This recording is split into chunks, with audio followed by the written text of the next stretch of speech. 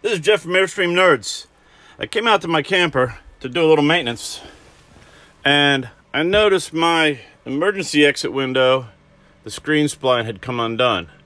Now, I can't easily access the spline to wind it back in, so I'm going to have to take these off.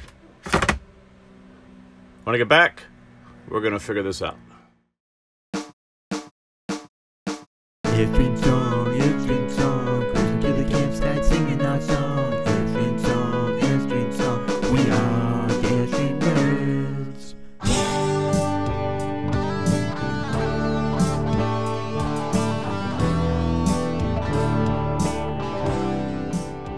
So the first thing you need to do is get a pick or something like that and pull the little plastic insert out that they have covering up the screw head. So do that on both sides. On this particular blind, they only put bottom screws in because they couldn't access the top because of the cabinet. So take out the two screws and we'll pull the blinds down. I've pulled the spline out to the bottom. They put a little loop here for safety, so you can yank this out and push the screen out and climb out this window. But in order to make a nice connection up here, a nice seam without wrinkling up the screen, I've pulled it out to give myself a little bit to play with. Now, you're going to want to get a screen tool. That is the best thing to use.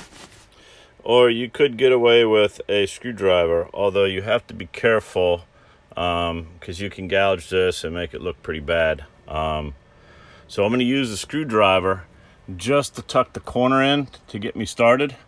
And then I'm going to use the roller to roll it back around to the end here and get it all back in place. Like they have here, I just left a little piece stuck out. Once I wound it all in and I pushed it down, I went all the way back around. You have to be real careful when you're doing this that you don't push it up against the screen side, because these things, especially the metal ones, tend to cut the screen.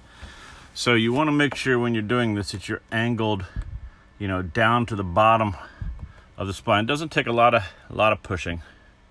Just roll it around the screen slowly. Do the corners. Make sure you're pushing down, and make sure you just get the spline all the way deep in the crevice there. When you're all done, I'm not super concerned about this being a nice taut screen like the rest of them, because this is an emergency screen. If something happens and we're back here, yank this out, push the window open, and crawl out. So I'm going to go ahead and put the blinds back in with the two screws and the little plastic screw covers, and we're going to wrap this up. That's how you fix a screen in our Airstream. This is Jeff from Airstream Nerds. Please comment below, hit the like button, and I'll see you on the next trip.